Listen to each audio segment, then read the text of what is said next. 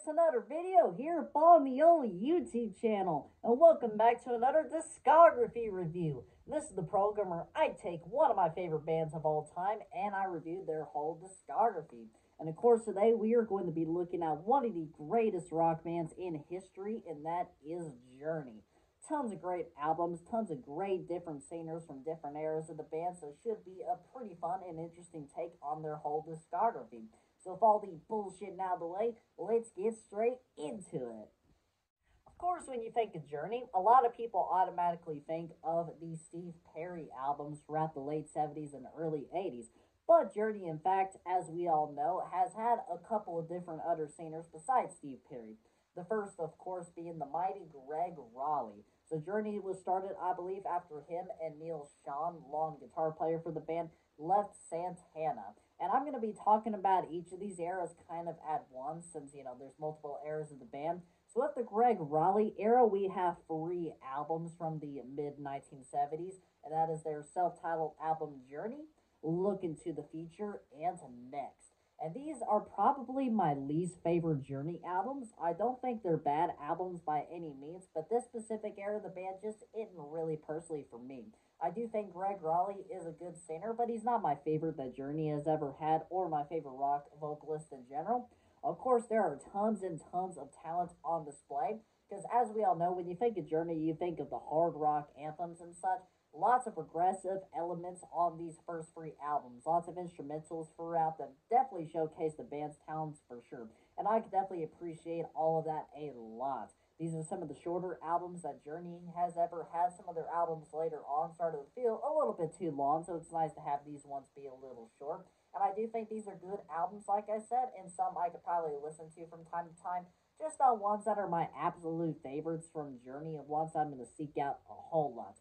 But out of this bunch, I think Next is the better album, and these three albums got better as they went along. Not a whole lot that stands out here other than really good performances throughout the albums, and those are pretty much my thoughts on the Greg Raleigh era. After Greg Raleigh, of course, Steve Perry came in. Greg Raleigh would remain in the band and sing on some songs up until the Departure album, but we'll get into that when we get to that album. So overall, a good era, just not my absolute favorite from Journey. And now we move into the Steve Perry era. I'm going to be talking about all these albums individually, and then later on we'll pick up talking about eras at once. Because Steve Perry era is my favorite Journey era, which goes for a lot of other people, and I have a lot of thoughts on each of the albums individually, as opposed to the last one, where pretty much the same thoughts. But the first album with Steve Perry is Infinity from 1978. And this might be my favorite Journey album, but it is definitely a close call with this and Frontiers. I love both of these albums. And this song, or not this song, this album is definitely the perfect length at 10 songs. Like I said, a lot of the albums later on started to feel too long. This is definitely the perfect length right here. This album has my all-time favorite Journey song, which is Lights. I love the vocal performance from Steve Perry on that song. And you have other great songs like Feeling That Way, Anytime, Wheel in the Sky. Greg Raleigh sings on a couple which are pretty nice. Definitely like the little bit of variety of vocals, although Steve Perry does handle most of the vocal work. Of course, Neil Schon sounds great on guitar on this album, just like the rest. Just overall, this is a very awesome record that I always love listening to and have a blast every time it comes on. And now we move into Evolution. Out of the Steve Perry albums, this is definitely one of the most underrated ones for sure. Because a lot of people look at Infinity, Departure, Escape, and Frontiers. Not a whole lot of people look at Evolution. Maybe because it doesn't have a Don't Stop Believing or Separate Ways on here, but it has tons of great songs throughout. You have Love and Touch and Squeezing, which was the big hit, and just an awesome, awesome song. Sweet and Simple is a great song. Too Late, City of Angels, just the same way.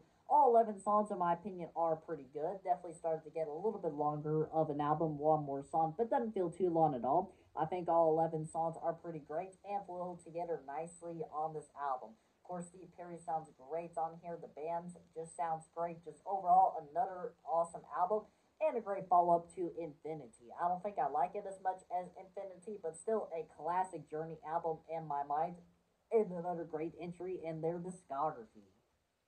And now we move to Departure from 1980. Out of the four albums that came out in the 80s, this would be my second to least favorite. My least favorite would probably be Raised on Radio. This one is just a little bit higher than Raised in Radio because it has some awesome songs on here, like Any Way You Want It, Stay a While, Someday Soon, Walks Like a Lady, People and Places. Lots of great songs on here. This is when they started doing the 14 song album thing. So this album does feel a lot longer than Raised on Radio. But this album is saved by some awesome classics from the band that I like it just a little bit more than Raised on Radio. But like I said, this does feel a little bit too long in some places, and throughout some of the songs can drag a little bit because I don't really care to listen to a 14 song Journey album. I'm much happier listening to a 10 song album from Journey, but it is what it is. A lot of people like these albums. I like this one a lot, just feels a little bit too long for me. This was the last album with Greg Raleigh in the band. Sad to see him go. But I like some of the other band members just a little bit more than I do Greg Raleigh, so not just too sad for me. But overall, I would say Departure is a good album, but one of my least favorites from the 1980s. But that's perfectly alright because they have some other awesome albums, which we will get to pretty shortly. And now we move to their biggest album, which is Escape from 1981. And of course, we all know this has Don't Stop Believing on here, which is one of the most overplayed songs for sure, and one of my least favorite Journey songs, but I do acknowledge it is a very well written tune, just a little bit overplayed. They went back down to 10 song album, which is awesome because their 10 song albums flow together very nicely. And besides Don't Stop Believing, you have other big hits from the band like Open Arms, Who's Crying Now, Still They Ride, Escape, and my personal favorite song off of this album, Stone in Love. Love the guitar playing in that song. I just think this album is fantastic start to finish, despite me not caring for Don't Stop Believing and a couple of the other deeper cuts off of here. Just an awesome record and sold millions and millions of copies for very good reason because it is that good. So Escape, those are my thoughts on that one. The more I think of it, I think Frontiers from 1983 is probably my favorite Journey album. They took a little bit of a break, skipped 1982, went to 1983 with this one, and they did go back to the 14 song album thing, but I think what makes this album my favorite Journey album is side one. Because side one is just great song after another, just in a row. Because you have Separate Ways, Center My Love, Faithfully, one of the best Journey ballads, Edge of the Blade, Chain Reaction, just every song off of the first half of the album is just awesome. I do like the later songs off the album to some extent, but I don't really feel like they're as good as side one, if that makes any sense. It does feel a little bit too long, but not as long as Departure and some of their later albums do. I think Frontiers is fantastic, start to finish overall, even though with me thinking it drags a little bit.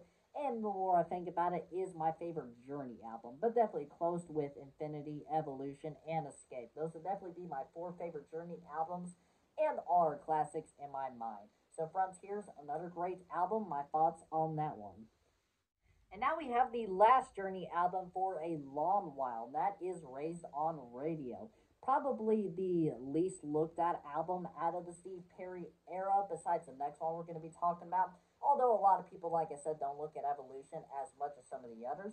But I do think Raised on Radio is still a fantastic album with some great songs like Positive Touch, Girl Can't Help It, Be Good to Yourself, Suzanne. Lots of really good tunes throughout Raised on Radio. I believe there's 13 songs on here, so one less than Frontiers, or maybe it's 11. I'll have to go back and look at it. But overall, I do think Raised on Radio is a good album start to finish, and one that I had a lot of fun. But probably my least favorite out of the Steve Perry era. Well, definitely within my two least favorites. We'll get to the next one pretty shortly. But Raised on Radio, overall, pretty good album.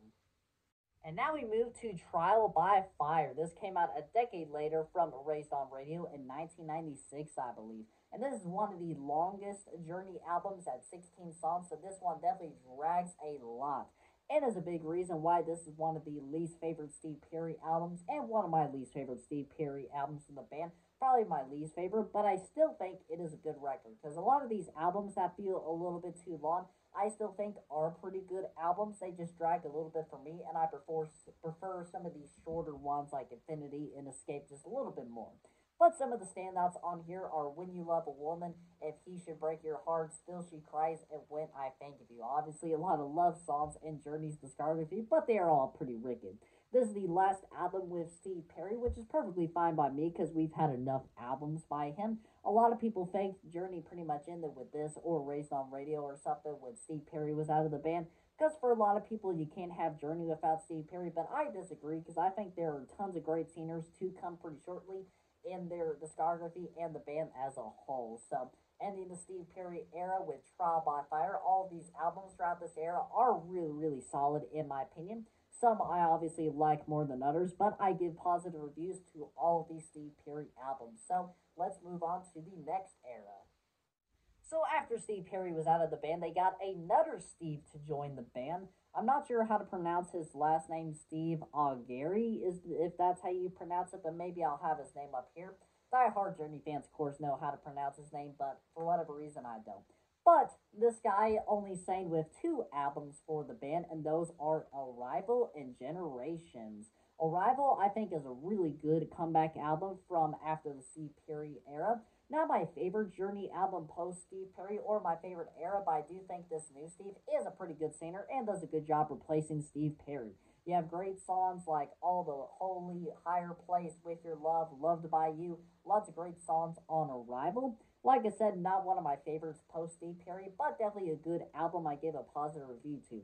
Then you have Generations, and for some reason the band have pretty much disowned this album because this was the only album by them that is not on Spotify, and I believe it's not on any other streaming service. So I had to pull up to YouTube to listen to this album. And after listening to this album, I really don't get why they disown this album and don't have it on Spotify or any other streaming service. Because I think it's a pretty good album with some good songs like Faith in the Heartland, The Better Place, Believe, Every Generation. I think this is a little bit better than Arrival in my personal opinion and is a pretty good album start to finish. So I really don't get why they have disowned it.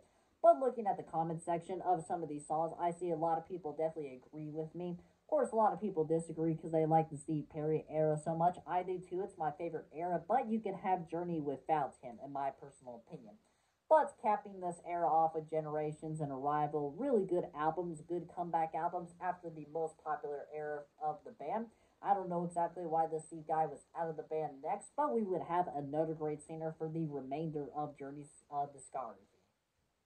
So there are three more Journey albums, and all of them have the same vocalist, Arnel Pineda or Pineda. I'm not exactly sure how to pronounce his name, but he is easily my second favorite vocalist from Journey under Steve Perry. I think all three of these albums are pretty fantastic, and they are Revelation, Eclipse, and Freedom from last year, 2022.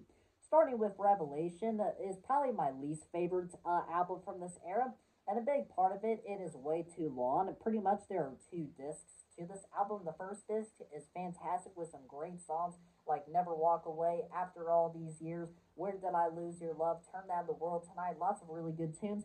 But disc two is a bunch of re-recordings of some of their classic songs, like Don't Stop Believing and Lights and etc. etc. They're not bad re-recordings by any means, but why would you go with all the trouble to re-record them when you have the originals to listen to? It really makes no sense to me at all why you would do it. And I'm never going to listen to disc 2 of this album. I'm just going to go listen to the classic albums instead of doing that. So that's the biggest complaint for this album and why it is, my least favorite of it. But even if you took this 2 away, it probably still would be my least favorite because I do like Eclipse and Freedom just a little bit more. Eclipse, I think, is a better album than Revelation, and Freedom is a better album than Eclipse, so definitely gets better as it goes along. My biggest complaint with all of these later albums, though, is they are way, way too long. Some of them have 16 songs, some 15, some 14.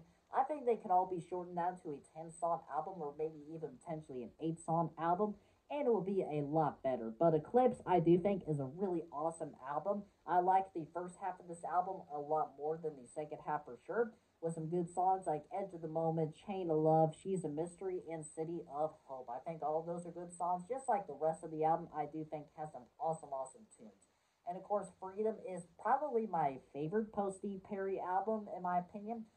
May not be the best objectively, but definitely my personal favorite for sure. I think all of the singles released up until this album released were fantastic and are probably my favorites off the album. And those include Let It Rain, The Way We Used to Be, Don't Give Up on Us, and You Got the Best of Me. really like all those songs, but I do like the album is consistent start to finish, with the exception of a couple tracks that make it a little bit longer. So overall, I think the Arnell era is a pretty solid, and my second favorite era under Steve Perry. But I do think the next Steve Gary, would be my third favorite, and Greg Raleigh would be my least favorite era of the band. So ending the last era journey with Revelation, Eclipse, and Freedom.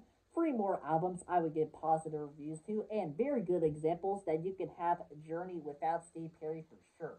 So let's move on to my final thoughts. So those are going to be my whole thoughts on Journey's discography. Obviously a band I really like, and tons of albums I really like.